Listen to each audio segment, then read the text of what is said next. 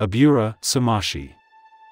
Translation, oil presser. Habitat, mountain passes, native to Kumamoto. Diet, unknown. Appearance, the Abura sumashi is a rare yokai native to Kumamoto Prefecture.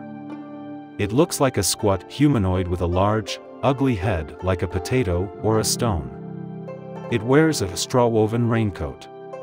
Abura sumashi are extremely rare, only found deep in the mountains or along mountain passes in the southern parts of Japan, throughout the range where wild tea plants grow.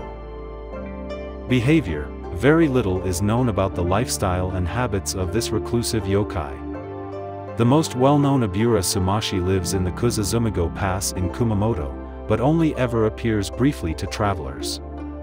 Occasionally, an old grandmother walking the pass with her grandchildren will say, "You know, a long time ago, an Abura sumashi used to live in these parts." A mysterious voice will call out in reply, "I still do."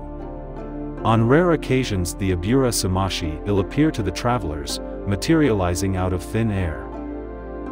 Origin: the name Abura sumashi means oil presser, and comes from the act of pressing oil out of the seeds of tea plants which grow in Kumamoto. Though its origins are a mystery, it is commonly believed that Abura sumashi are the ghosts of oil thieves who escaped into the woods. Oil was a difficult and expensive commodity to make.